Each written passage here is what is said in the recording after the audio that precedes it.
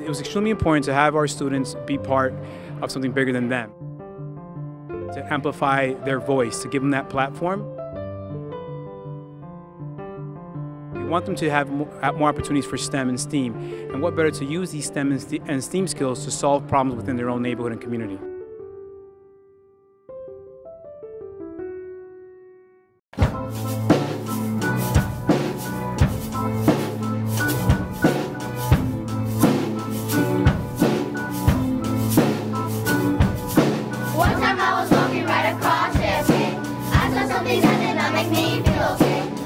Trash scattered everywhere, every day.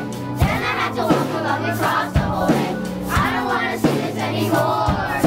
I don't want to see all the trash on the floor. But this is basically just us trying to send a positive message to our Jersey City community to not litter, because think about it, if we really think about it, we're human beings and we're treated so fairly, but what about our animals and in fact other living organisms? They're suffering with litter out there.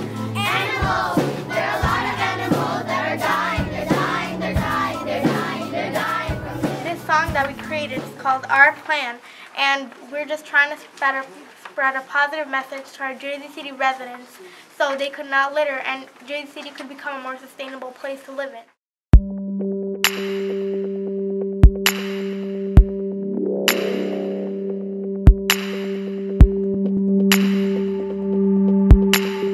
Our schools in our district all make an idea or design an idea, and we put forward that idea, and whichever school has the best idea wins the competition.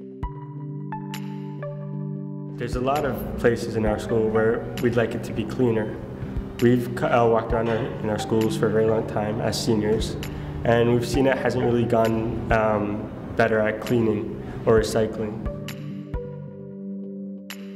We are preparing for our original plan, which is called Cash for Trash. That is the name of our project. It's an original project that was made by this guy and Pamela. So the essential plan of Cash for Trash is we gamify the idea of recycling, because nobody enjoys well, some people do enjoy recycling, but there are a lot of people who don't recycle for the main reason because there's no incentive behind it. So by gamifying recycling, we've given students, primarily we're doing it in school communities, we've given them an incentive for recycling.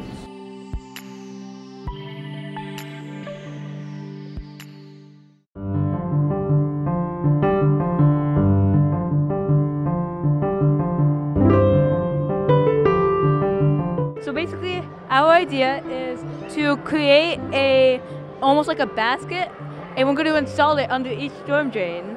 How this will work basically is when the trash goes into the storm drain, instead of going to the sewers and ending up in the oceans, the basket will catch and trap it. My name is Zainudin, and some criteria and constraints you may want to take account when it comes to our prototype is that it must be easy accessible to allow water to drain into the sewer, and it must be able to allow garbage to be collected on top of the sewer grate. And our sustainable solution is repopulating oysters in the Hudson River. We want to use our reef designs to be able to successfully repopulating, also using the sunken pier stumps in the Hudson River.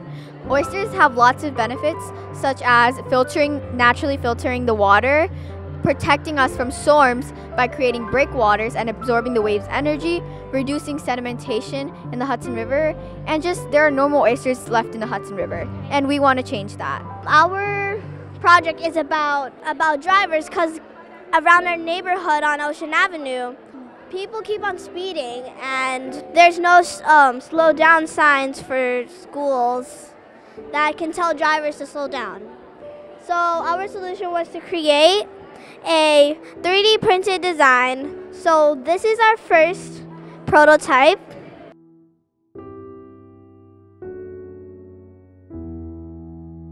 Good afternoon, everyone. I had the privilege of judging the 3rd through 5th graders, and I have to say that I'm incredibly impressed with the work that you all have done. You've come up with some great ideas around sustainable cities. First, I would just want to say thank you to the teachers and the principals and the administrators, and I know you have the superintendent who's out here today, and so if we could just say thank you to all of them for the work that they do. And And I want to say thank you to all the students that are here that shared their ideas and their inventions with Mira and I.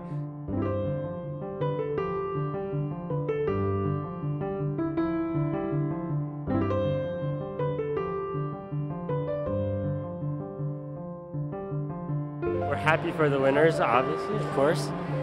We feel relieved that we know the answer. We still know that our project is a good idea, but maybe we can implement it in some other way.